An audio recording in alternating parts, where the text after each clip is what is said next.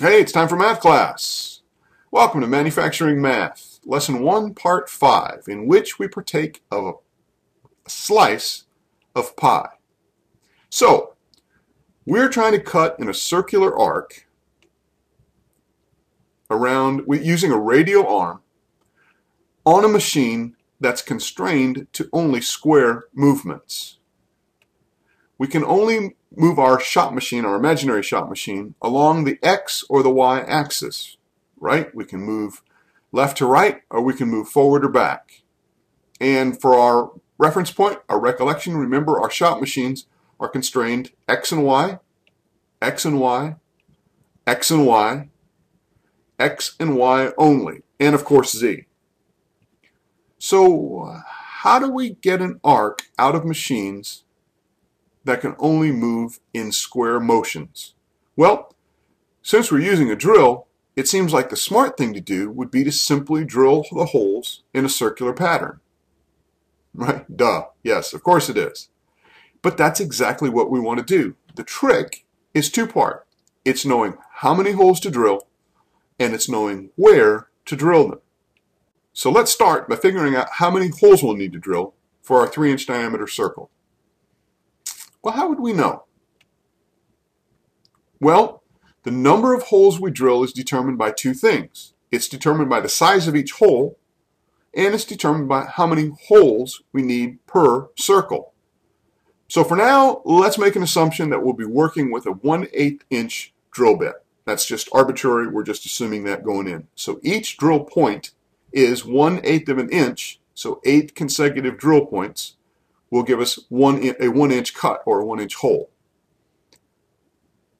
So how many points will we need for a 3-inch diameter hole? 3 times 8?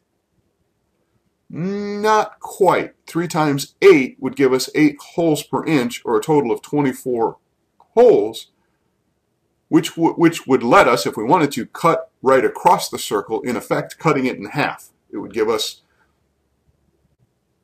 8 holes per inch for 3 inches would cut us across the diameter, but that's not what we want. We need 8 holes per inch around the outside of the circle. So how far is it around the outside? And how would we know? Well, we could count. 1, 2, 3, 4, 5. Man, talk about tedious. At that rate, we'd spend all day counting and we'd never get any work done. So is there an easier way? Well, believe it or not, there is a relationship between the size of our old friend the radial arm and the distance it travels around the outside of a circle. The relationship is always the same no matter the size of the circle. The relationship between the size of the radial arm and the distance it travels to make an arc around the circle remains constant no matter how big or how small the circle may be. It's the same for the biggest circle in the world or the smallest circle in the world. We're saying the relationship is the same even though the numbers might change. The radial arm, or the radius, always travels precisely a distance equal to the circle's diameter times something called pi. 3.1415926535897, etc., etc., etc. Yeah, exactly. No kidding. No matter how big the circle or how small, the relationship is exactly the same. The diameter of the circle times pi gives us the distance around the outside. Now you got to wonder, don't you, who figures these things out?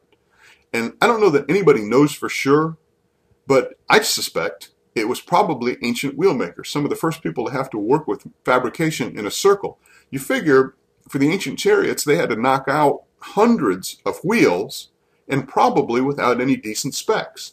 So if you were a wheel maker back in the ancient world, you'd have to start all over again with each circle until somebody probably said, you know what, this is crazy. There must be an easier way.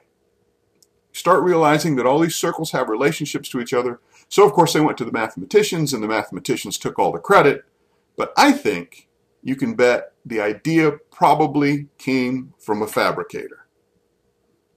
Anyway, the distance around a circle is known as its circumference. Circumference. The distance around the circle is known as its circumference. And the circumference is the diameter times the calculation pi. And usually when we're working with pi, we either round it to 3.14, or of course you just figure it on a computer. Figure it with a calculator, figure it with a spreadsheet. You just figure it automatically. But for our project, to cut a 3-inch diameter hole around the sweeping arc with our radial arm, the radial arm travels 3, the diameter, times 3.14 pi, or 9.42 inches. That's the actual travel distance around the outside or the circumference of the circle. Now, we said, remember, there are 8 holes per inch because we're working with a 1/8 inch drill bit. So we'll need just over 75 holes, or 75.36 to be precise, at 9.42 inch circumference times 8 holes per inch. Okay. Does the calculation make sense to you? Are you tracking with where we're going here, figuring the diameter, using this arbitrary measurement called pi, and then using the 1/8 inch drill bit and multiplying out the circumference to give you the total number of holes that you're going to need to drill in order to create this 3-inch diameter circle? If not, it's worth reviewing. It's all very straightforward. It's going to make great sense to you once you've seen it a time or two. But it's worth looking at and keeping track of.